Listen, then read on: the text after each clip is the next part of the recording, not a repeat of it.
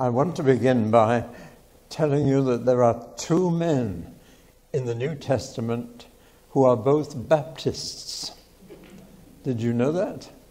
They were cousins to each other. One is called John the Baptist and the other is called Jesus the Baptist. Wonder if you could find the verse that tells us that. Actually, it's not a noun.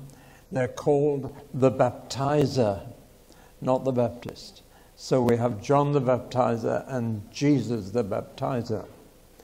And they offer two very different baptisms, both of which every Christian needs.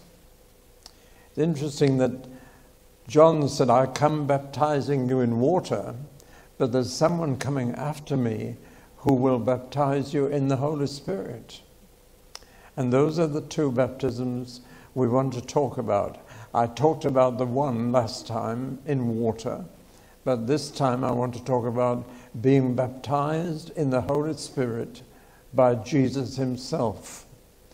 You can be baptized in water by anyone, even by someone who hasn't been baptized. Jesus was. John the Baptist said, I need to be baptized by you, not you. But Jesus said, it's all right, we are to do everything that's right. And so I need to be baptized. Which, by the way, takes an excuse from anybody who says, I don't need to be. If Jesus needed to be, then we do. It's as simple as that. The one person who had nothing to wash away was Jesus himself. But he still submitted to it. Now, I told you last time that the verb baptize means to plunge a solid entirely in a liquid. It was used in the ancient Greek world of dyeing wool in a whole bowl full of liquid, or dipping a cup into a bowl of punch or wine, and you dip the whole cup in to get it full. Or it was used of a ship that was sunk in the bottom of the ocean. With us, I'm afraid, if we hear of a ship being baptized, we think of a bottle of wine broken over its bows and God bless all who sail in her. But no, the Greek word means to be sunk right under. And it was a nickname applied to John, and he applied it to Jesus. John the Plunger, John the Dipper, John the Immerser. These would all be the modern equivalent in English. But it was John who said, there's somebody coming after me who will plunge you into the Holy Spirit, who will take you right under and soak you in the Holy Spirit. And that's mentioned at the beginning of every one of the four Gospels. It's mentioned at the beginning of Acts. It's mentioned in Corinthians and one or two other places too. Now, a baptism consists of two things, in and out, down and up. You go down into the water and you come up out of the water. And so there are two Greek words that are applied to every baptism. One is the little word en, from which we get the word entrance or going in. And the other is the little two-letter word ex, from which we get exit or going out. And it's interesting that both these two little words are applied to the baptisms, in, out. And it's interesting that in John chapter 3, verse 5, where Jesus is putting Nicodemus right in his theology, Jesus uses the out. And when he's puzzled, is Nicodemus, as to what it means to be born again, Jesus says, to be born again is to be born out of water and spirit. And I'm afraid the word out there is rarely translated. But Jesus used the ex, born out of water and spirit, which means that somebody was first put into water and spirit. And I reckon the phrase born out of water and spirit is a reference to the two baptisms that every Christian needs and which come from John and Jesus. So that's a little clue. You may have been puzzled by that phrase, born out of water. Well, I think it means water, quite simply. And it's a reference to water baptism. As born out of spirit is a reference to spirit baptism. One refers to the medium in which you're baptized, and the other refers to the necessary raising afterwards. So there's an in and an out in baptism. And in the Greek, it's very obvious when you read it that Jesus said it's coming out of water and spirit. And that is being born again. Now that may be news to you. Well, now this phrase, baptized in the Holy Spirit, comes from John. And he's drawing a parallel with his own baptism in and out of water to the baptism in the Spirit, in and out of being plunged into the Spirit. And therefore it's a total experience, obviously. Now, when we study the language they used about baptism in the Spirit, we learn a whole lot more. It's such a rich vocabulary. It's a rich experience. And so a whole lot of different words are used, verbs and nouns. Let's look at some of them. First, there are a lot of liquid words used. And the Holy Spirit is often referred to as a liquid, as living water, as something that is poured out on you. And so there are liquid words about baptism in the Holy Spirit which draw a parallel. There are also some words like come upon or fall upon. The Spirit coming on people and falling on people. And then there are words like filled with. And that is used as an alternative for baptism in the Holy Spirit, filled with the Holy Spirit. Now, God has given each of us an overflow. If you want to know where it is, put the finger on the nose and just go down a bit, and about an inch below your nose, you'll find your overflow. And whatever your heart is full of will overflow there. That's how you know when your tank of petrol is full on your car. Nowadays, the pump shuts off automatically. But I can remember the days when your petrol gushed out and you knew the tank was full. When you know a person is full of something, you know it because it comes out of their mouth. If a person is full of fun and humor, they laugh. If they're full of fear, they cry out. If they're full of anger, they shout. Whatever the heart is full of comes out of the mouth. Jesus said that. And if the heart is full of dirty things, that will come out of the mouth sooner or later. And when the heart is full of the Holy Spirit, filled to overflowing, something's going to come out of the mouth. And that is the usual thing in the New Testament that we notice. When they were baptized in the Holy Spirit, something came out of the mouth. It wasn't always the same thing. What it usually was a totally unknown language. I hate the word tongues. It sounds like babbling or something. But it isn't. It's languages. And God speaks at least 1,600 languages, which is how many languages there are on earth. And God can speak them all. And he can listen to them all. And he knows them all. And therefore, one of the things that can come out of your mouth when you're filled with the Holy Spirit is a language you never learned. I'll give you some examples of that later. But that's why the gift of tongues, or rather the gift of languages, is so often mentioned as the proof that someone's been filled with the Spirit of God. And it should come as no surprise to you that you can speak a language you never learned, which God knows.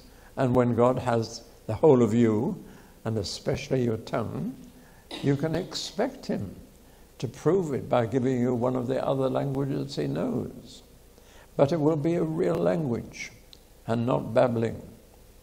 One preacher I know in England has been teaching people to say banana backwards. And when they do, he says, "You've now got a tongue." That's rubbish, actually. And yet, he is doing something helpful, as I will show you later. One of the real barriers to people to be baptized in the Holy Spirit is a cultural barrier due to our Britishness. We are so British that we don't like the thought of speaking what we don't know we're saying, and we hold back. And many people who speak in tongues or speak in a language of God doubt whether it is a language. I spent some time in Hong Kong with Jackie Pullinger. I was in the walled city with her, which was the most dreadful place, full of rats and thieves and disease of every kind. And it was the one bit of Hong Kong that wasn't under law. And therefore all the criminals lived in that horrible place. And right in the middle of it, Jackie Pullinger had a room which she rented and which she used to win people for Christ. It was the worst place I think I've ever been in. But she was telling me that she prayed to be baptized in the Holy Spirit, and she opened her mouth and a language came out. But she could not believe it was a real language. It sounded like rubbish. So she did a very wise and helpful thing. She decided for 15 minutes every day to use this language for 1 month. And if nothing was any different after 1 month, she would give it up. But within the month, she was seeing miracles and things were happening which she'd never realized before. And she realized it was a real language. A friend of mine in Los Angeles, in Orange County, is a pastor of a Pentecostal church, and he had this gift of language and used it frequently. And he met once a month with all the pastors and ministers and clergy of the area. And they all knew that he used this unusual gift. And they were puzzled. And so they asked him to give a paper on it to the ministers and the clergy, to read a paper. That's what they love to do, listen to papers being read. Doesn't do much good, but they like it. And so my friend Ralph prepared a paper for them. But before the day came to give it, there was a Methodist minister nearby, and one morning this Methodist minister rang his doorbell. And he invited him in and said, "What can I do to help you?" And the Methodist minister said, "I want that gift that you've got. I want the gift of a new language to use in prayer and praise." And so Ralph said, "Well, kneel down on the carpet." And he knelt down. Ralph put both hands on his head and prayed that he might have the gift of a new language. And the Methodist minister opened his mouth and said, "Abby Dabby, Abby Dabby." And Ralph thought, that's not much of a language. He said, "I'll pray some more. Just keep on just resting in the Lord and I'll pray some more." And he said again, "Abby Dabby, Abby Dabby." And he never said anything else. And Ralph just didn't believe he'd got a gift of a new language. And the minister, the Methodist minister, heard that Ralph was going to give a paper on tongues at the ministers' fraternal. And he said, "Oh, I've got to be there." He said, "We've got to be there." And Ralph thought, help, if that man opens his mouth and says Abby Dabby, by this time it had become his nickname. Everybody said, "There's Abby Dabby going down the road." And Ralph was dreading him saying this in front of the other pastors. And he said, "Now look," he said, "it's me they've asked to give the paper." So he said, "You just sit at the back and pray for me." He said, "Don't, just leave it to me to talk about it." But on the day itself, as soon as Ralph had finished his paper, he tried to hang it out for the whole hour. But as soon as he finished up, jumps the Methodist minister and says, "Brethren," he says, "God has given me this lovely gift." And he said, "He's telling me to exercise it now, so that you know what it's like." And he opened his mouth and he said, "Abby dabby, abby dabby, abby dabby." Well, there was a stunned silence. And Ralph couldn't wait to get home. He got out of the meeting as quickly as possible and went home. And the very next morning, an Episcopalian, that's an Anglican over there, was knocking at Ralph's door. And he said, "Ralph, can I come in and talk to you?" Ralph said, "Yes, come on in. Now, what do you want to talk about?" He said, "I want that gift you were talking about yesterday." And Ralph said, I'm astonished. After that outburst from that Methodist minister, you're still interested? He said, "Oh, it's not because of you. It's because of him that I'm here." And Ralph said, "Because of him? What was impressive about that?" And the Episcopalian said, "Look, that man is a doctor 5 times over from the university. He's got a brilliant brain. He could do better than that if he was inventing it." He said, "It's because of him I want that gift." And so Ralph prayed for him. Now, months later, Ralph was in Africa, in the heart of the jungle, in a little African village. And he was walking through the village, and a voice behind him said, "Abby dabby, abby dabby." And his first thought was, what on earth is that Methodist minister from Los Angeles doing in the middle of Africa? And he turned around and he was looking into the face of an elderly African. And the Lord rebuked Ralph and said, "Ralph, you didn't think this was a language. Now you know it is." But Ralph said, "Why did you only give him just 2 words?" And the Lord said to Ralph, "Because he's so clever that I had to make him like a little child." And he was childlike enough to say, "That's my language." And dear Ralph couldn't wait to get home. And as soon as he got back to Los Angeles, he went straight to the Methodist minister. And he said, "Brother, please forgive me. I have never believed you had the gift of language." But he said, "Now the Lord has rebuked me in the middle of Africa. And I've come to say sorry." So there can be doubts about the language, because when you don't know a language and find yourself saying something, of course your brain says, "What on earth are you talking about?" But it could be a language.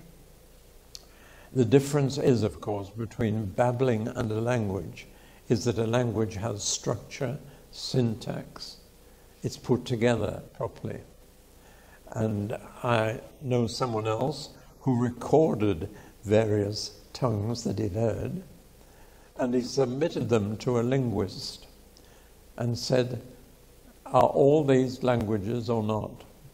And the linguist came back and said, "No, they're not all proper languages, but some of them are. And I'll tell you which are real." I don't know why I've said so much about that, but I'll come back to it later. "Filled with" is a very common way of referring to baptism in the Spirit, because that's what's happening. You're filled to overflowing. And I remember talking to a missionary in Brasilia, in capital of Brazil, and we were sitting in a public park having a picnic, and a lot of families were all around us, each with picnics and eating away. And I was talking to this missionary, a lovely British man, reserved, controlled, a real public schoolboy, but he devoted his life to missionary work in Brazil. And he said, "David," he said, "I've longed to be filled with the Holy Spirit. But he said, I've dedicated all the natural gifts I've got to the Lord. I've served him faithfully for years. But he said, I don't have any supernatural power." And we talked for a while. And then I just quietly said, would you let me lay hands on you and pray for you? And he did. And there he was, this quiet Englishman. And as soon as I did that, he shouted, "Hallelujah!" with as loud a voice. It rang around the whole park. Everybody turned around and looked at us. And I sort of turned away and tried to disassociate myself from him, but it was no good. I had to acknowledge. Do you know that within 24 hours, he had healed 2 sick people? Just with a word. He'd never known that before. He'd dedicated all his natural gifts to the Lord. He'd done his best to serve the Lord. He'd been so conscientious. But he hadn't got the power. And he knew it. Now, he didn't speak in a language. He just praised the Lord. I said to him, "You've never done that before in public, have you?" He said, "No fear." He said, "I'm English. I wouldn't dream of doing such a thing." But he was just caught up in praise to the Lord. So filled with his common. Now, the one difference between baptized in Holy Spirit and filled with Holy Spirit is that filled is repeated in Scripture. Your baptism in the Spirit is never repeated. It's an initiation. It's an introduction to the Spirit.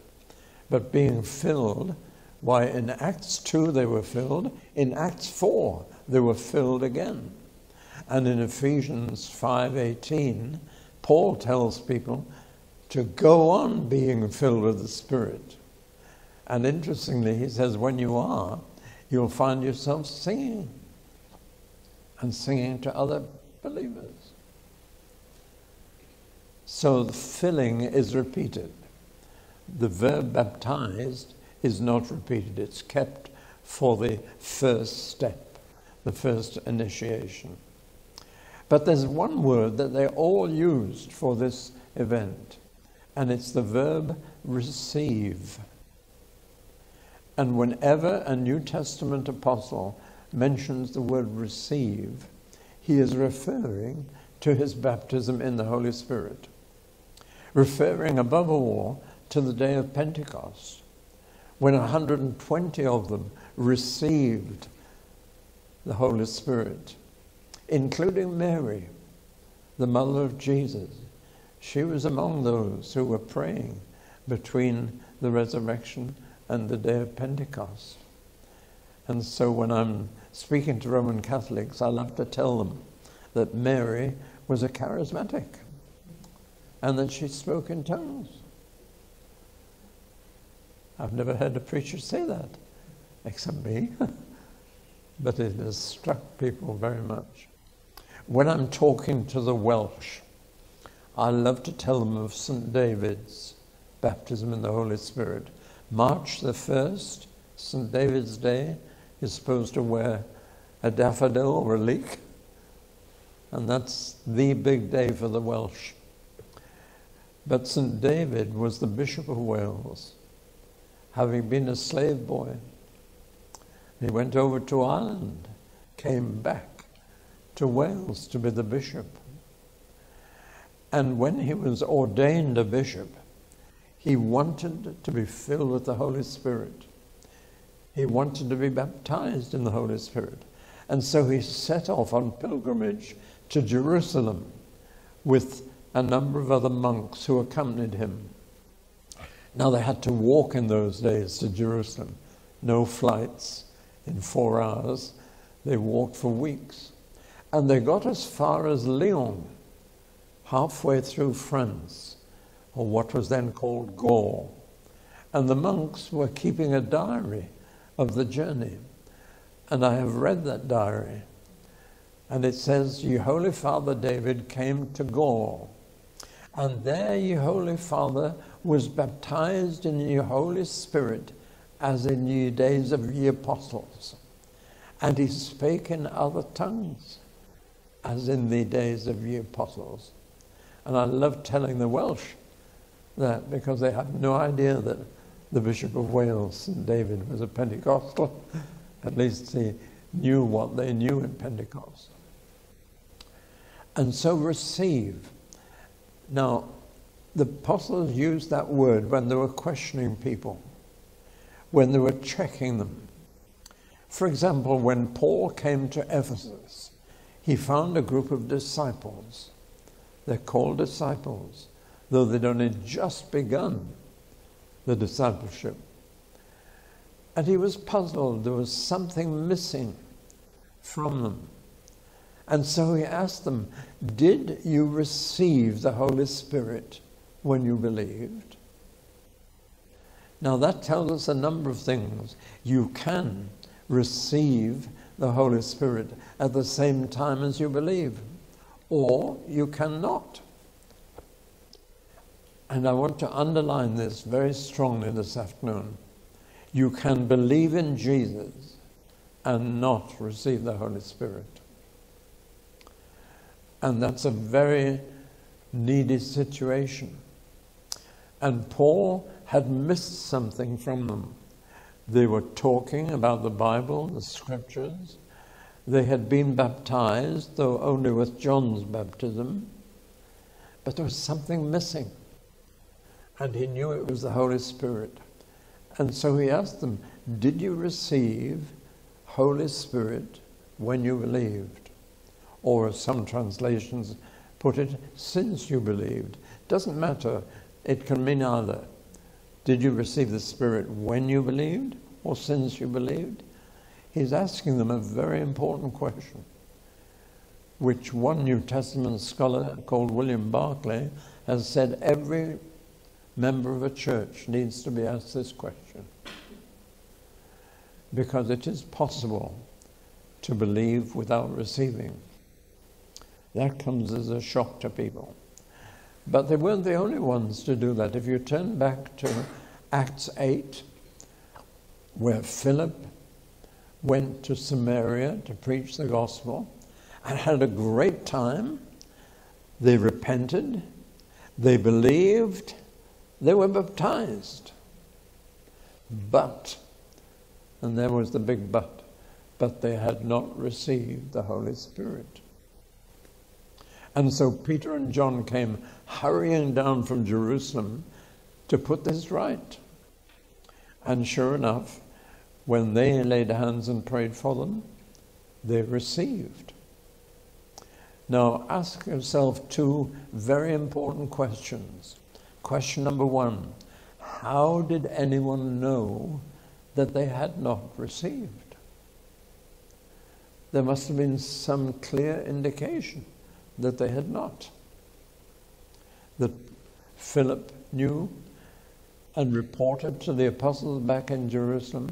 Now, when you look at what had happened in Samaria, that was a successful crusade, wasn't it? The whole city of Samaria repented. They all believed the gospel. They all were baptized. And it says the city was full of joy. Now, if that happened at a Billy Graham crusade, they would say that was a successful crusade. But they didn't say that in those days because they noticed they didn't receive. What did they expect? And then the second question you need to ask about that event is this. How did anyone know when they did receive? Because they all knew so definitely that one of them, a conjurer, a professional magician called Simon, said, I would like that power. I would like to be able to do that to people. And he offered money to Peter for the secret of the trick. And Peter said, to hell with you and your money. You need to repent. Because you can't buy spiritual things. You can't purchase them. So these are important questions. How did anybody know when someone hadn't received the Spirit? And how did anyone know when someone had? To put it crudely, to be baptized in the Spirit is such a definite event that not only will you know it, but everybody else present will also know it. Now that seems to me as clear as possible.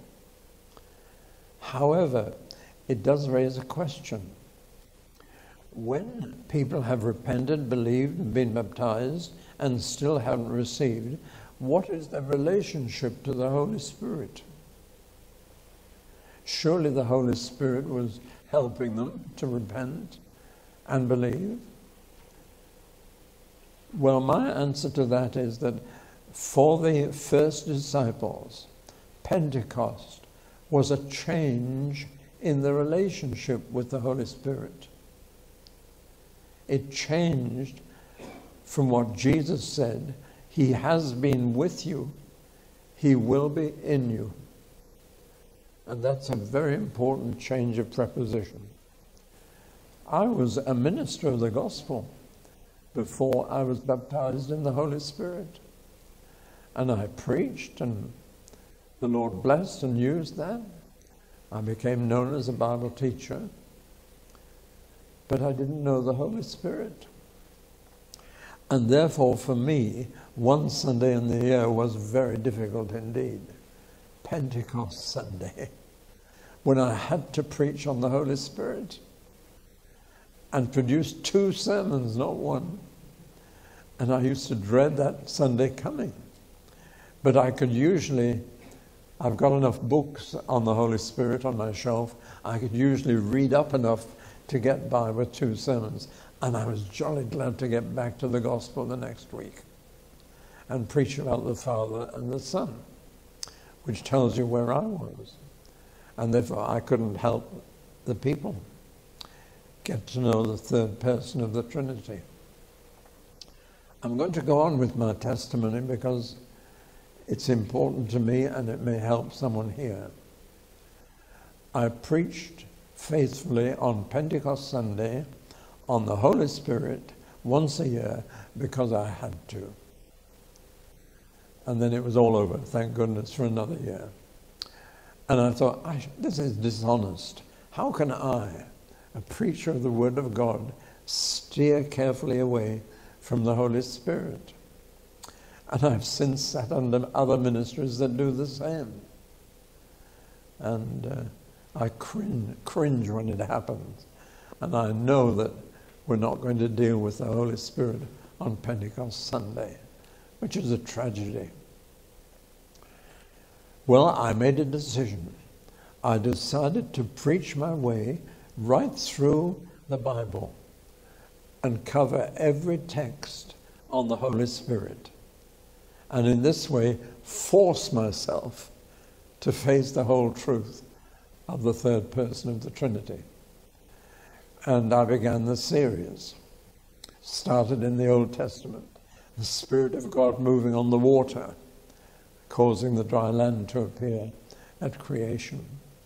And then I moved on and found people like Samson. Tremendously strong. No, he wasn't. He was weak as a kitten. It was only when the Spirit of the Lord came on him that his strength was able to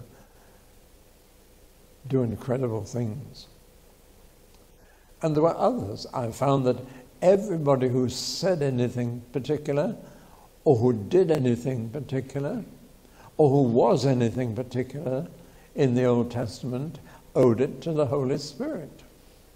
And I produced some good sermons on the Spirit in the Old Testament. But I was getting nearer and nearer to Acts 2, and I thought, what am I going to say about that? And I dreaded that coming.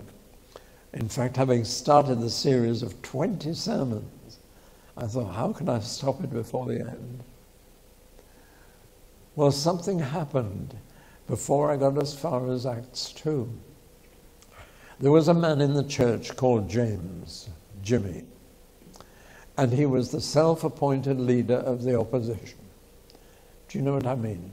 There's one in every church who sees their calling in God to correct the pastor and to put him right. And dear James had a brilliant brain. He was in charge of a patent office in London, a very clever chap. And I used to come home from a church meeting and say to my wife, oh, dear mate James, again. And she would say, look, The other members are all with you. Don't worry about one member who's against anything you suggest. And he had two reasons to oppose anything I suggested. One, we've never done that before. We're not going to try. And two, we did it before and it didn't work. And so those two things flattened every new suggestion. Now, I did get relief from James. Once a year, he developed hay fever of a really bad kind and was simply out for the count. And he had to go to bed for up to 6 weeks. And I got relief from James for 6 weeks. And we could push things through quickly without him. And just when I got to Matthew's Gospel in my series on the Holy Spirit, he went down with his hay fever. And his lungs filled up with liquid. And he would lie in bed looking grey and really washed out. And I thought, I must go and see him. But when I went, I had no intention whatever of doing anything other than telling him the news and praying with him and maybe reading the Bible to him. But all the way there on a Sunday afternoon, I kept hearing James 5. James 5. And I thought, well, his name is James, but what's the 5? And then I remembered that in the letter of James in the New Testament, chapter 5 says, is any among you sick? Let him call the elders and let them lay hands on him and he will be healed. So when I got to his bedroom and he lay there without even a pillow, just flat on his back, and his first question to me was, what do you think about James 5? And I said, well, actually, I have been thinking about it. He said, will you come and do that to me? Which I had never done before. And I said, why? Well, he said, I've got to go to Switzerland on Thursday on business, and very important business. And he said, the doctor's put me to bed for at least 3 weeks, so I can't go. He said, would you come and anoint me with oil? I said, I'll pray about it. That's usually a cop-out, when you say, I'll pray about it. And I went away on the Sunday afternoon. I did pray about it, but I didn't get through to heaven. Heaven was brass. And I did on the Wednesday have a phone call from his wife, who said, Jimmy says, are you coming to do it? And very reluctantly I said, I'll come tonight and I'll bring some of the leaders with me. So that afternoon I went to Boots, the chemist, or whatever the chemist was called there, and bought a bottle of olive oil in anticipation. And about 4 o'clock in the afternoon, I went into the church and I knelt in the pulpit where I usually preached. Don't know why, but I went into that pulpit. And I tried to pray for Jimmy. Have you ever tried to pray for a sick person that you're glad is ill? It's not easy to know what to say. And so I didn't really know how to pray for him. And then quite suddenly, I was pouring out my soul for him and really praying for him and wanting him better. Only I was not using English. As far as I could tell, it was Chinese or a similar language. And I remember looking at my watch and thinking, I haven't been praying for him for an hour.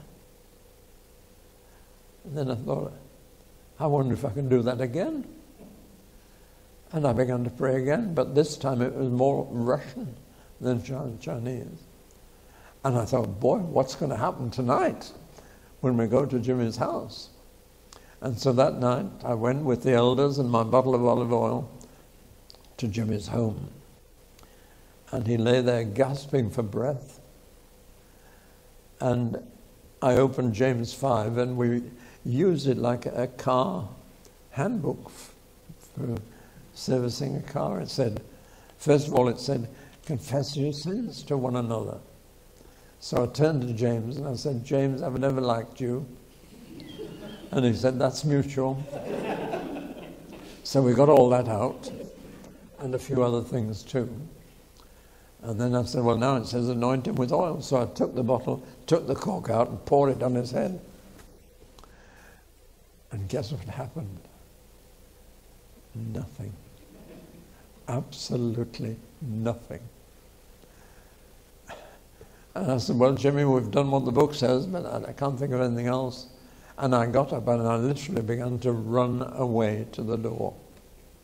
And at the door, I paused and looked back and I said, Jimmy, have you still got your airline ticket for tomorrow? He said, of course.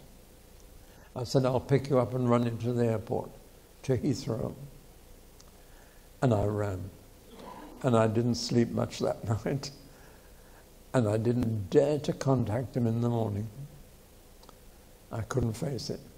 I thought, well, he was difficult enough before, but now he'll be terrible. I'll be nothing in his sight now. He rang me about 10 o'clock.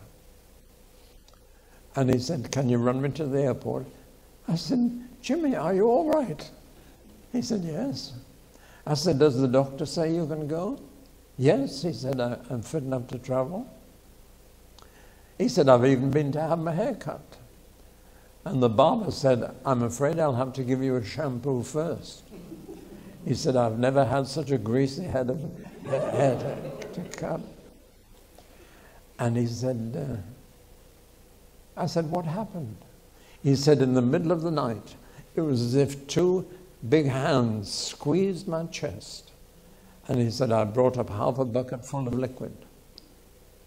And my lungs were emptied of the liquid and I could breathe. And so I ran him to Heathrow Airport.